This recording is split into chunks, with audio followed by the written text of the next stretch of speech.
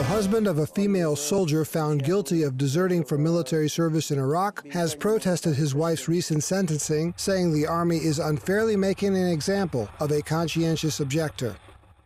Private First Class Kimberly Rivera fled the Iraq War in February 2007 after a year of service, becoming the first U.S. military deserter ever to flee to Canada. She returned to America in September 2012, and in April, a military court in Fort Carson, Colorado, sentenced her to 10 months in prison.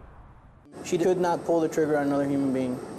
If it came down to it, she would have pulled the trigger on herself before another human being. Ms. Rivera has amassed international support for her case, with over 20,000 people signing a petition in her favor, including Nobel Peace Prize laureate Desmond Tutu. She lived in Canada for 5 years and gave birth to 2 of her youngest children there, but was eventually faced with deportation.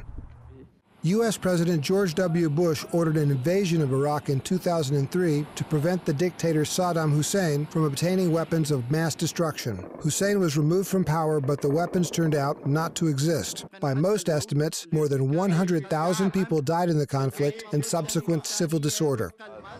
A recent Pell Research poll said 44% of Americans believe using force in Iraq was the wrong decision, and that 43% believe military operations in Iraq were a failure.